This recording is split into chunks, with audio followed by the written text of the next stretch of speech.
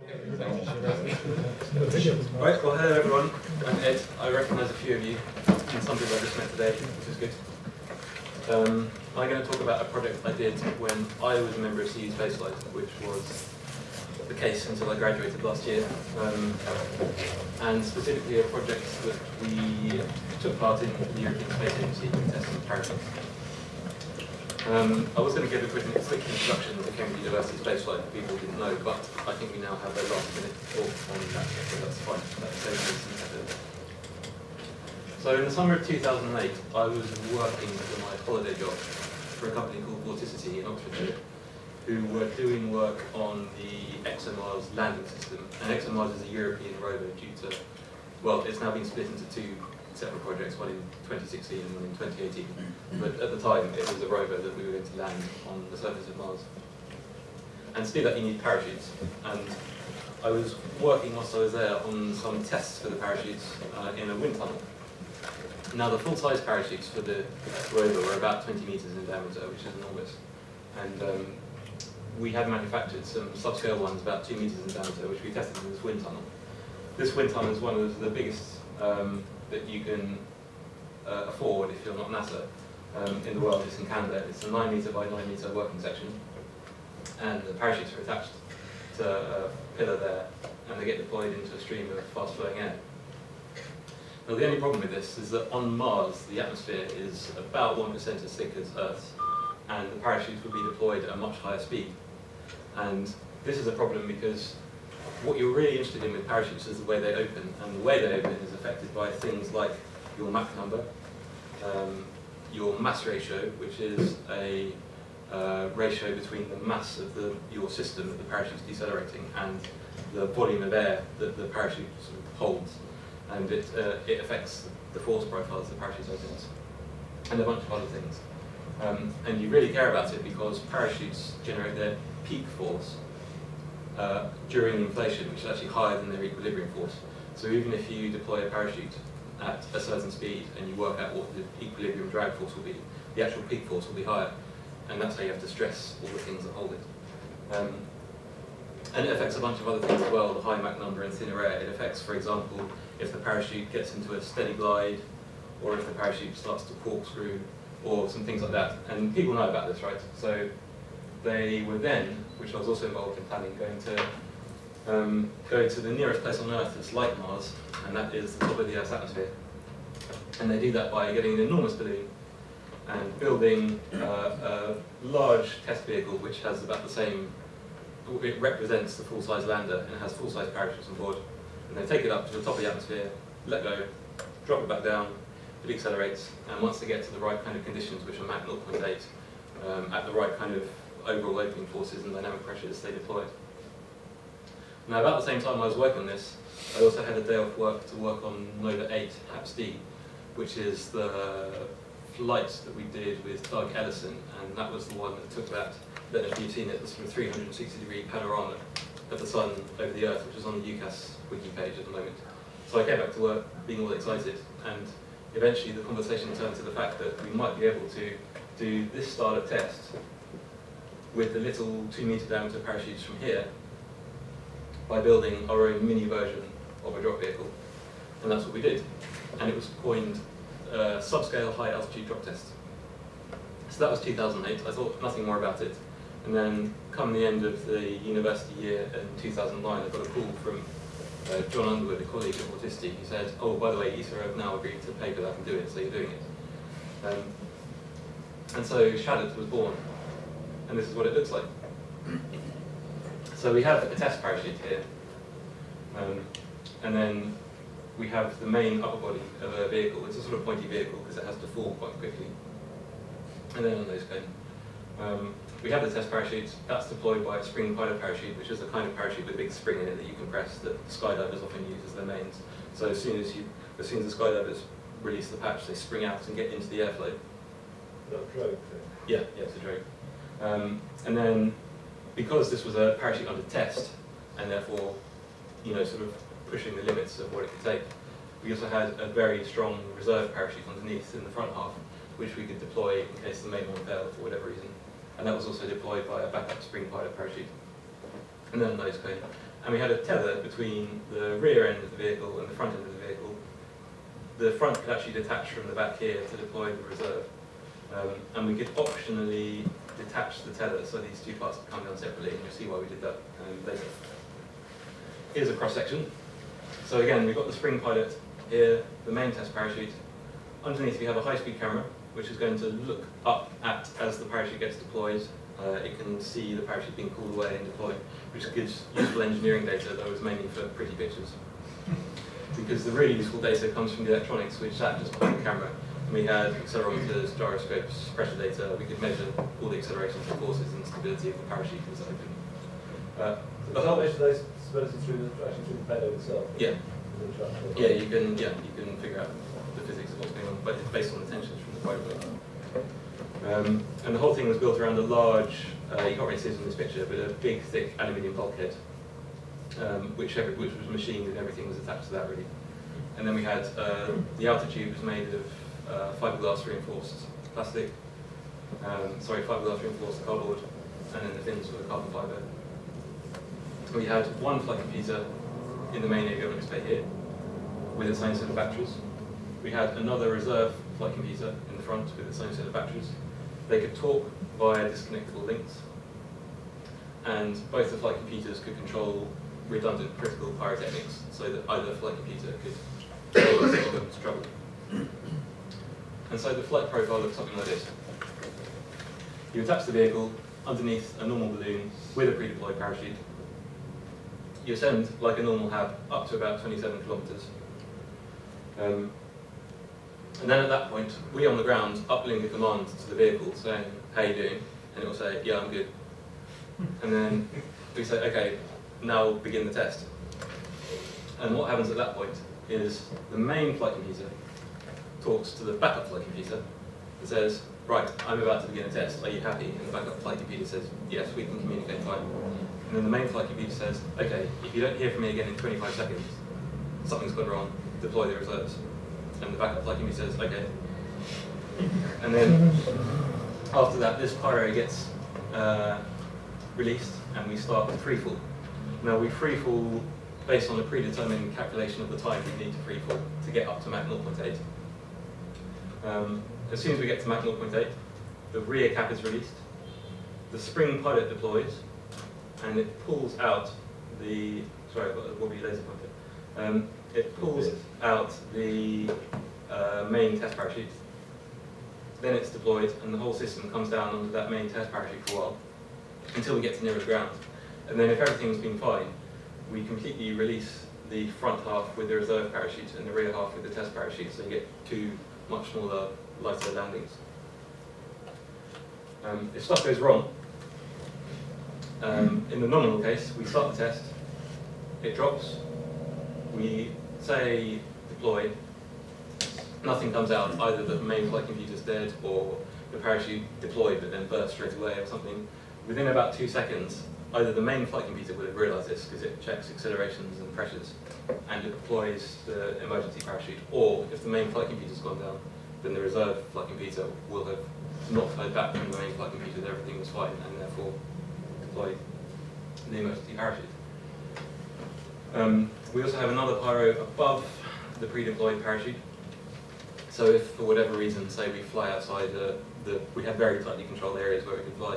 If it were to fly outside, we say, okay, this test's not happening, we'll just bring the whole thing down safely on a pre-deployed parachute. And likewise, if for whatever reason the balloon burst early, we could cut away from it to get a cleaner descent. So, we had a couple of interesting bits of instrumentation. We had this rather nice accelerometer, which is a 3-axis one. We had to use a piezo accelerometer because MEMS accelerometers couldn't quite give us the range and the bandwidth we needed. Because this parachute would deploy in a few tens of milliseconds, it wasn't a particularly long window that we had to capture data that we were interested in. So we had to upgrade to this gyroscope, which had much higher bandwidth and much higher range, which we just sampled the hell out of whilst the parachute was actually deploying. Expensive. Yeah. We didn't want to lose the payload. And then we had the high-speed camera. This was a real enabler. So normal high-speed cameras are sort of, I don't know, £20,000 of the kind of spec we wanted. And often they need PCI cards because they just dump the data straight out and they need to go into a RAID array or something. We obviously can fly a whole computer on there, and they were too expensive anyway. In fact, the flight computers were worth more than the entire value of the project. Sorry, the high-speed camera was worth more than the entire value of the project. So we actually found, serendipitously, Casio released about the same time this, which is a consumer-grade high-speed camera, which actually had really impressive performance. It could do 300 frames a second at sort of sub-VGA, but sort of close enough to VGA quality, which was just about good enough for what we wanted. And then, unfortunately, there's nothing like CHDK, so we had to solder wires directly into the back to mimic all the button pressings. But it worked, it was really good. And that was actually about £500, which was brilliant. So we had a few things. We had about 2.5 months to do this, which was quite tight. We had to develop an uplink, which we hadn't done before. I'm not sure if anyone else had done before, so that was tricky too. So the first thing we did was my friend Fergus designed the Badger Cub, which is kind of a test bed for this new radio chip to do uplinks and downlinks. And it's also a very tiny flight computer. It's a bit like Mark's mini nut that he was showing us this morning. So it's based around, I've actually got the wrong side of the PCB to be useful here.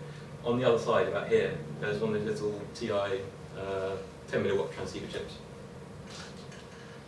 GPS comes in here, goes to the transceiver chip, which also has an 8051 microcontroller core and a serial port, so it can talk to the GPS, and then it can just spit the radio out. And then it also has some I/O, so we could control the pyros. And we had continuity testing on all the I/O, which is really useful for checking the pyros were healthy, especially before you say, okay, run the test. We tested that. It worked really well. This is how far we got an uplink. So that's from the roof of the engineering department in Cambridge all the way out to the North Sea. I seem to remember Rob was listening to that one from Yorkshire as well, so the signal was pretty good. So that was a good flight. Next thing we had to make was the Badger 2 flight computer. So this is going to be the main flight computer. The Badger Cub was the reserve flight computer in the nose cone. This was my first ever 4-layer PCB. I recommend practicing on 4-layer PCBs before you do something that's actually needed in flight, because it's difficult. It worked first time, didn't it? Well, it worked with some modification this time. Couple of extra wires on this. Well, yeah, I finished it at about 3 in the morning, and then was too tired to do a design rule check and just sent it off to the manufacturer. And there are a couple of problems. I had a cross-track somewhere internally, which was stupid. But it worked in the end. Just a few bodges. So what have we got? We've got a ARM7 microcontroller, LPC2368. We've got the transceiver chip. The entire schematic is completely lifted from the Badger Cub in that part. We have a high G accelerometer. I've got to say the really nice accelerometer we had is AC coupled. So we needed some DC accelerometers to reconstruct what actually happened from the AC part of the accelerometer. SD card, we actually used the full SD interface rather than the SPI interface because we were having to bash data really quite fast. We were sampling lots of sensors at about 10 kilohertz and quite high resolution.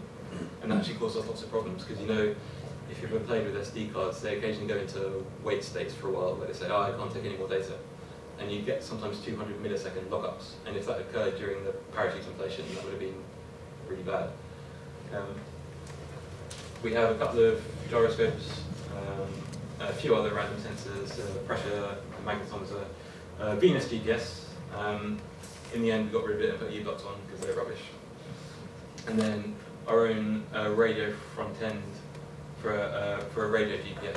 So this chip spits out the raw baseband IQ signals from GPS satellites, and then we were going to implement a software GPS, not for this project, but for subsequent projects.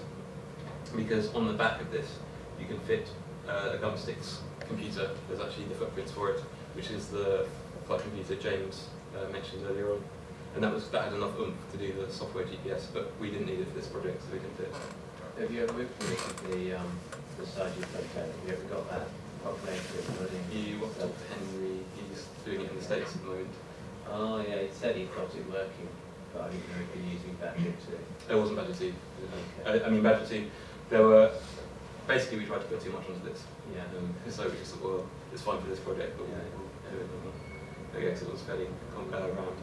So, really the moral of this whole project was show everything working at some point or other to try and persuade people that we could do it, it was safe to do, persuade the various authorities, and there were lots of authorities and lots of insurers and lots of effort trying to persuade them that we could do this.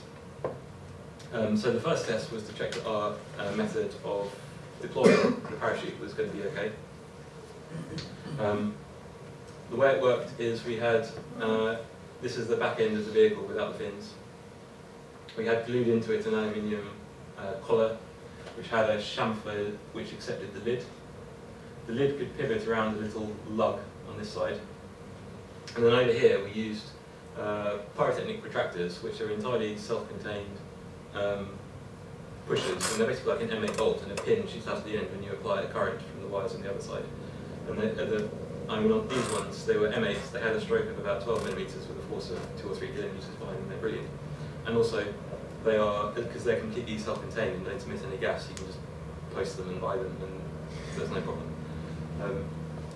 And they're about £35 each. So they're quite a lot for hobby, but if someone else is footing the bill, it's actually, they're a really nice, safe, legal way of doing things. So the idea is, there would be a grub screw here, and the protractor is in the extended position here, but this pin would be flush with here, and then it would punch out, which would push the lid off. And then the spring pilot would be sitting underneath here and would shoot out, now the lid was free. So we tested that, and you'll see it should burst off any second now. And the spring pilot shoots out, and that would get into the airflow, and the main parachute would be attached to underneath here and get yanked out. That's just solid spring pushing that. Pardon? That's just a spring pushing that. No, the lid, most of the force in the lid is from the protractor, because they really need to give a kick. You can see it sort of clears the parachute, but then the spring is pretty powerful as well. So it's a spring pushes the parachute? Yeah, it's within the parachute itself, the spring, and that's just the pilot for the main. Spring down the middle of the thing. Yeah. Oh, I see. Yeah, we'll do it one more time so you can see. So there's a spring within the parachute.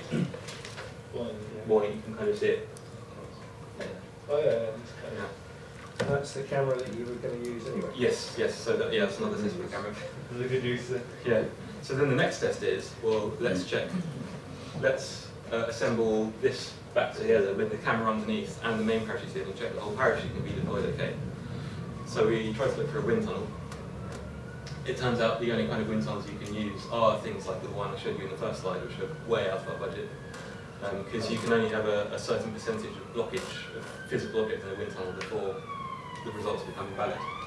So in the end we made a gangster wind tunnel. And we did this by putting the back end together onto the rear plate, attaching that to a steel plate, attaching that to the back of a rig we bodged onto a trailer,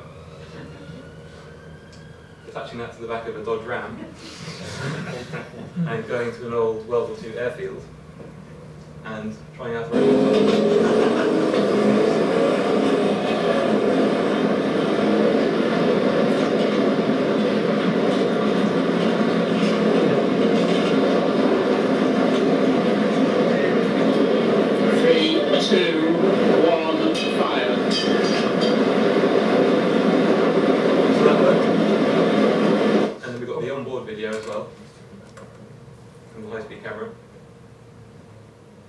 There was a bit of a crosswind across the runway that day, so the parachute slightly over to one side. But in the real thing, it was in the middle because there weren't any crosswinds. So, the next test, once that was proven, was to basically take that we flew on the back of the trailer and take it up under a balloon and see if we could do a static deployment. So not a free fall, but just a from standing deployment of the parachute. So that was to check the uplink on Badger 2, the camera could take the temperature, all the other things like that. So this looked pretty at one point, and then it started raining. So we put some last-minute waterproofing on. There's a big load of padding on the bottom here. But the important bit is that there's a pyrotechnic here, and that's holding the very top of the parachute down. Sorry, the very top of the test parachute deployment bag down. The test parachute deployment bag is attached to a pre-deployed parachute, attached to a balloon, like any normal flight. So we took this lot up, and then we uplinked a command that would say, blow this link, which means that this part of the vehicle from beneath the red line fall away from the parachute sleeve and deploy. And here's that video. No, this isn't helicopter yet. I ruined it. Yeah, so there's the parachute. Sorry, there's the balloon. We yank out of the parachute bag. There's no dynamic pressure because we went from 0 miles an hour, so it starts to tumble a bit. This was about 28 kilometers. You can see the parachute here, just doing its thing. As the speed starts to build up, then the parachute starts to inflate and we get a bit of correction. Any second now. So this is all the high-speed cameras, so this happened 10 times faster. There's the moon. And there you can see the parachute's inflated, and there's the balloon we deployed away from with the pre-deployed parachute and deployment sleeve underneath it that we put out. So that all worked nicely. A quick note on real-time prediction and its value. Once this happened, we uplinked the command. So we were in the chase car, we uplinked the command saying, okay, our prediction says it's going to land somewhere safely. Start now. And the flight community said, okay, bursting in 5, 4, 3, 2, 1, go. We ran a prediction when it said go, and drove to exactly where it told us to go. And this was the result. So this blue line is the prediction that was run, is zoomed in at the end of the prediction that was run on burst. This is where it reckons it will land, and this is where it actually landed. And that was from 28 kilometers. So we were quite pleased with that. And in fact, just to show off a bit, we went here, we were parked here, and it was a really overcast, rainy day. As I say, it was raining in Cambridge last minute. And so we couldn't really see it coming down or anything, but because the cloud level was so low. But when the flight computer said, okay, look up now, and there it was. So you can see there's the main test parachute, and there's the vehicle, and it was a couple hundred meters away going overhead. So that was all good. Is that water that I saw next to it? Is that big pool of water? Yeah, we didn't talk about that. Yeah, that was close. Is that why you said it was a really good time to launch? Yeah. We thought we were live. With your prediction on that, was it improved by the fact that you were actually modelling parachute dynamics so that you knew your descent rate? We had good information about our parachute, but the dynamic predictors should be able to model. All you need to know is the ballistic coefficient. Right? You're investigating that anyway, really. So so once you get a good figure of ballistic coefficient, and I think we had fairly fresh grips on this. Yeah, once it starts to drop, you should know. Yeah. You know, do a few measurements on. Within the first few meters, it should. Well, the first few minutes, it should be fine. Yeah. Was that pirate one that made these tube lights? Yes, that was. The homemade. Yeah. Yeah. That was, sorry about that. Well, for everything official, we use the pyrotechnics, but yeah, that was one of my homemade ones. Legal design, anyway. So, final test we wanted to do was, let's see if we can do the whole thing together, end-to-end test. So that would be a free fall, deploy the main out the back, split into 2 halves, land as 2 separate parts.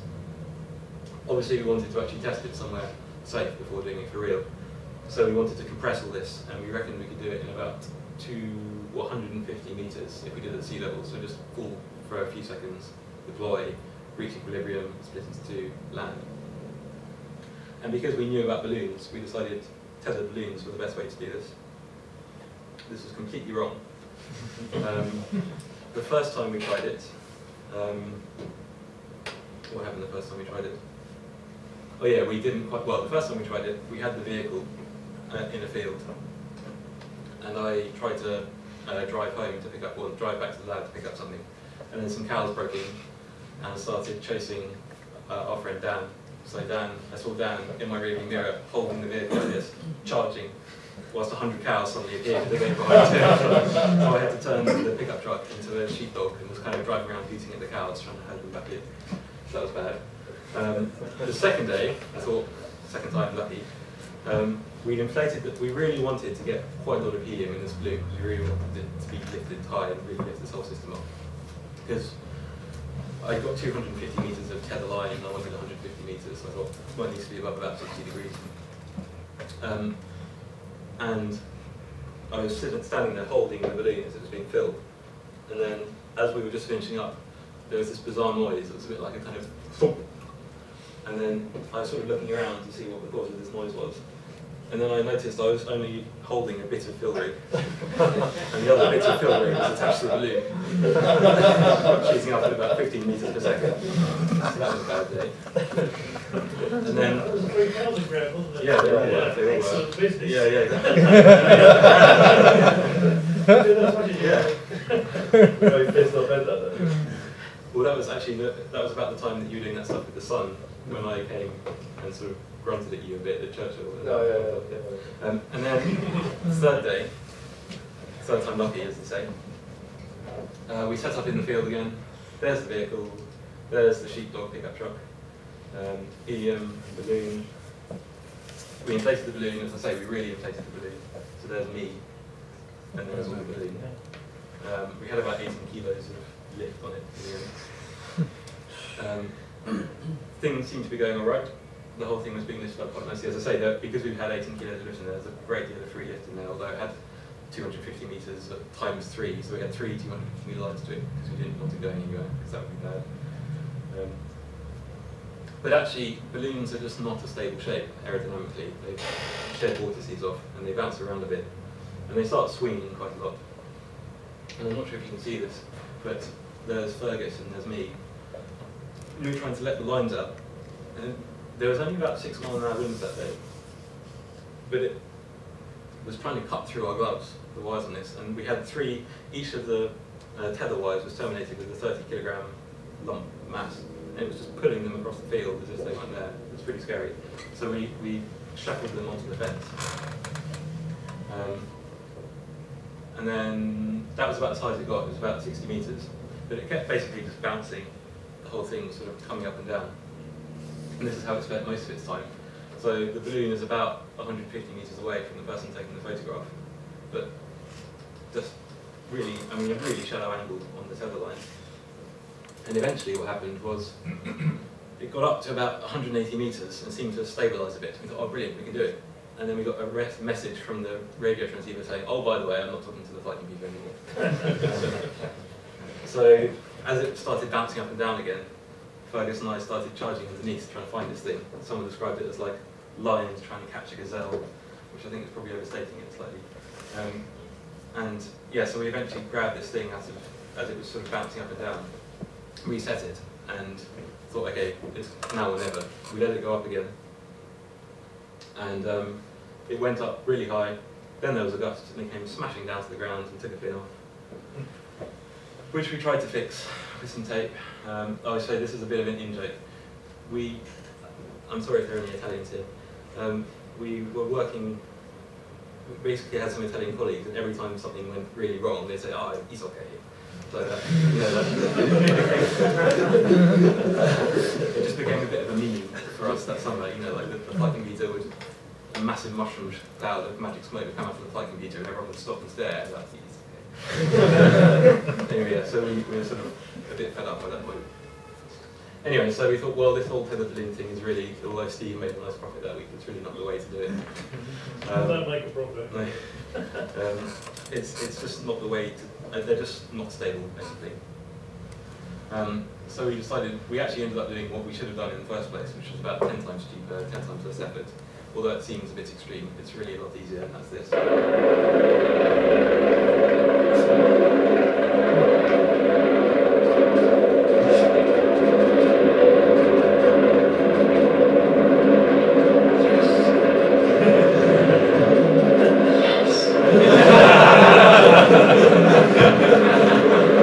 It had been a long few months.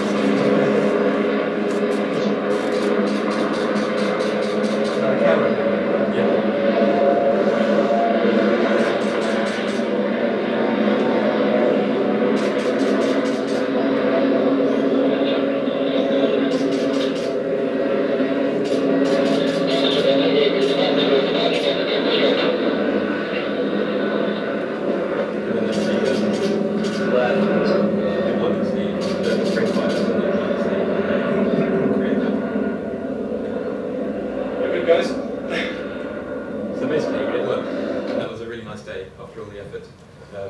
although I've shown you some of the prettier tests, there was the whole time we just test, and lots of things didn't work lots of times, and it was getting a bit depressing, but it worked that time, so we were happy.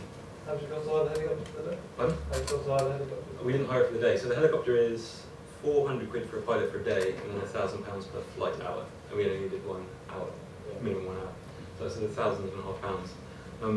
The 3 failed balloon attempts, all the balloons are about 300 quid each. The helium's about 100 quid a bottle, and there are 9 bottles, so yeah. And helicopters can just, well, we didn't factor in time, I mean, Jesus, that would be easy depressing. But anyway, we've got a working system, plus with a few other tests. You can hear the camera snapping away, these are the photos it was taking. So we start off with the vehicle hanging beneath the helicopter. You'll notice a big gym weight there. That's because if this detaches and this tether recoils, and the helicopter pilot can get a bit annoyed. Then it goes into free fall. This is a nice photo. So there's a spring pilot chute which has pulled the entire flight train taut. The parachute deployment sleeve is taut, and you can see the parachute just about to pull out there. Here it's fully deployed. Do you have runners on the line? Runners? Yeah, that slow the deployment down? Oh, blah, blah, blah, blah, blah. I know exactly what this... Reefing? Reefing, thank you. Sorry, I didn't know that, it's my job. Yeah, no, we didn't have reefing, because reefing is actually quite unreliable and difficult to characterise, and it wouldn't have tested, it wasn't going to be on Mars, so it wouldn't go on here. They're very conservative, all the space agencies.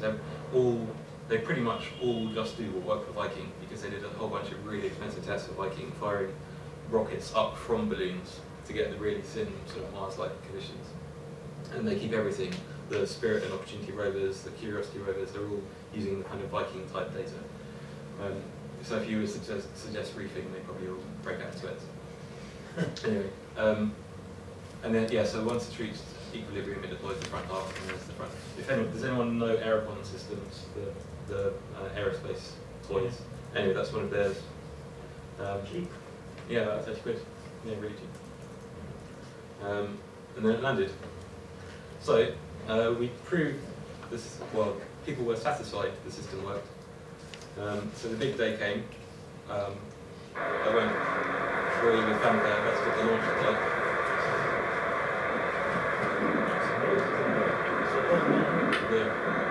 We wanted stability.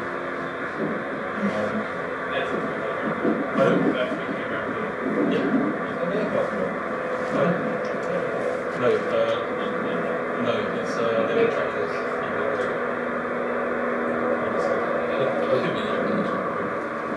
Just the heavy lifting.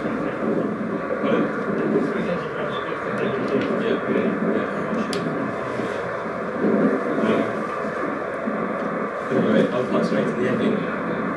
2 hours later, this is what we found. One rear half on a field. You can just see the reflection of the camera lens there. A few hundred meters away, the front half. And what happened in between that and this is everything had worked. And we were a bit dumbfounded. I mean, it sort of worked. We said, okay, start the test. And he went, you what? And we said, start the test. And he went, you what? And so we cranked the power right up in the range. And we went, start the test. He goes, okay.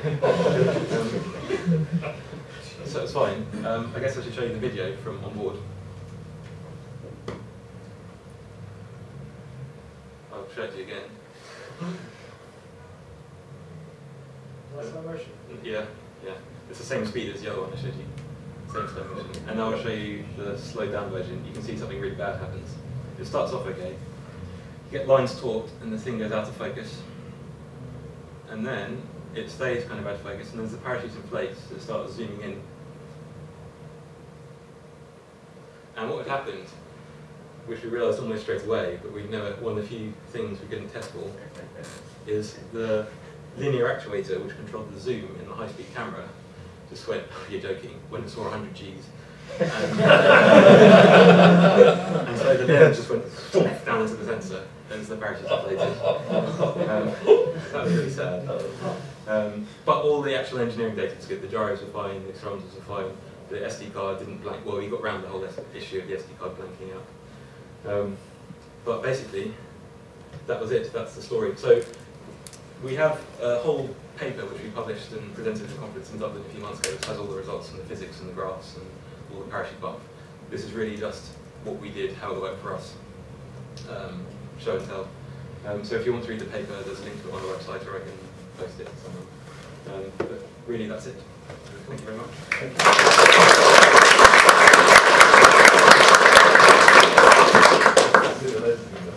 Yeah. That's fine. Yeah, we're using them on another project, and so I've since taken them apart to actually lock the carriages inside, which is a bit hairy, but it's basically, they're not, it's sort of a tight friction, but not very tight fit on the linear actuator, so it just slips off. I can fix it. If anyone wants to use these cameras for things, I've got a tutorial on how to take them apart and modify them to press all the camera buttons and lock the lens and the manual focus and stuff. There is a question on IRC actually where someone's asking, can you give details of the actual make and model, which I know was on the thing. It's the Casio EX-F1. They're still floating around on eBay, but they're not sold anymore. You detached drove from the main chute, didn't we? Yes, because we just wanted the aerodynamics of the main chute. Was it just a break? No, it was, so it was packed inside the deployment sleeve.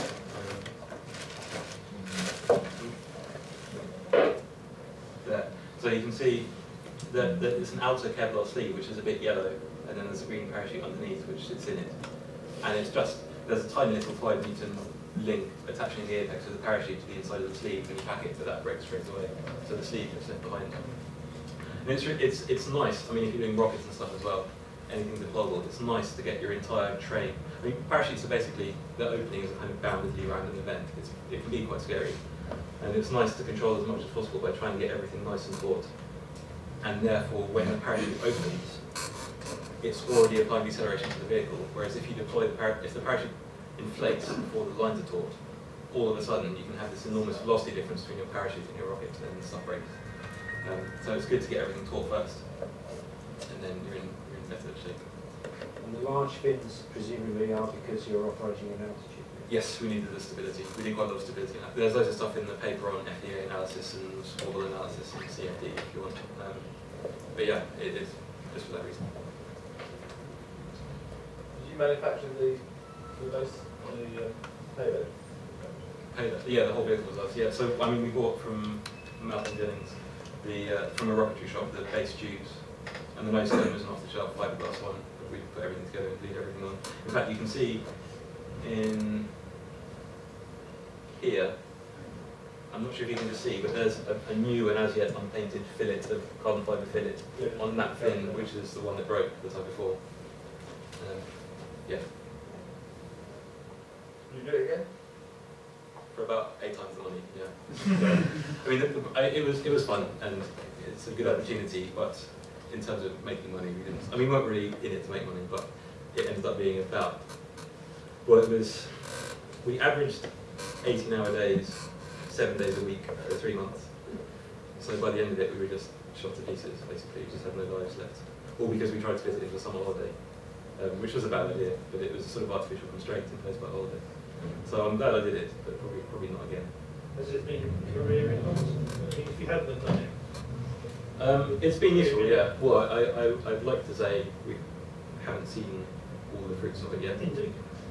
But yeah, I mean, so I'm now working for, I suppose I should say, I'm now working for Vortisti, who I worked for before, and I'm working on the full-scale version of what we did. So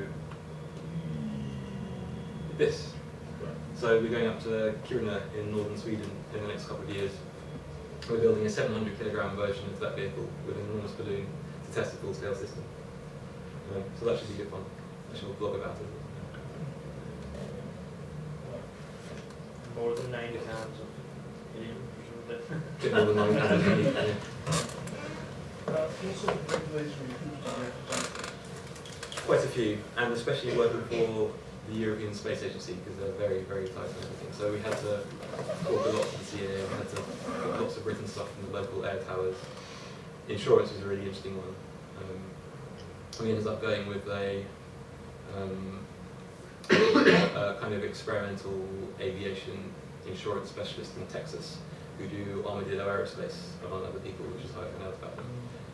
But there was a lot of toing and froing, quite rightly, to make sure people were happy. But I think we've said again, if we do it again, we do it over a range, because the problem is there was a lot of complexity added by all this redundancy and safety stuff. You know, it'd be a lot nicer if we could just have one flight computer, one parachute, one camera, and do it over a range. Do So 10 of them. over the segregated range over in Yeah, Wales. sorry, yeah. So over somewhere like this in the north of Sweden, where you can actually drop tons without people getting upset. Would it be cheaper to do that as well in the long run? The cost of Probably not. I think I'm being recorded on the internet, so probably not. These are very expensive, these ranges, and we were quite keen to keep it as self-contained as possible to try and make sure it happened full stop.